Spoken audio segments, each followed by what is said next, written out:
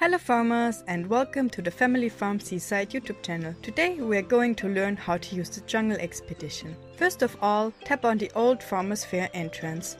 There you can choose to start a team or join a team created by other players. Choose the difficulty on the upper part and then select a pet to start the team. Pets with higher bargaining skills can earn more team coins during the expedition. Invite your neighbors or community members and add teammates to start the activity. You can start the game with or without teammates, but with more help you'll for sure get greater rewards.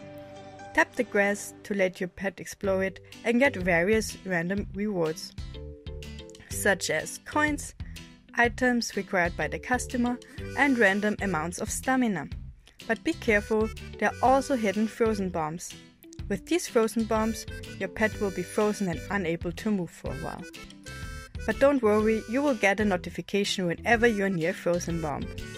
Additionally, you can also get 3 kinds of buffs: a stamina buff, a trait buff, and an explorer buff.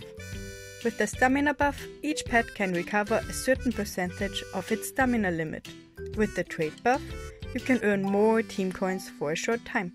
And with the explorer buff, you can find more coins and items for a short time as well.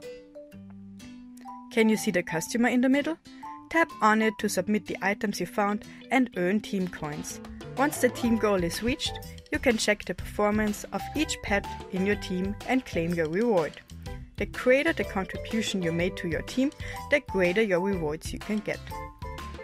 Here we have prepared a small review to sum it up again. You can also check it in the game when clicking on the question mark in the upper left corner of the old Farmers Fair entrance.